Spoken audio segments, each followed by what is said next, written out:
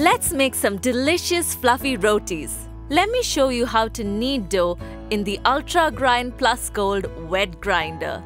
Make sure the drum is dry and without any moisture. Now let's add 300 grams of flour to the atta kneading attachment of the drum. Add salted water in a thin stream till tiny moist balls are formed. Once that happens, you can stop adding water and start kneading. Soon, a single dough ball will be formed. For softer rotis, let's continue kneading it for a little while longer. Now let's switch off the grinder. There you go, dough kneading has never been so effortless.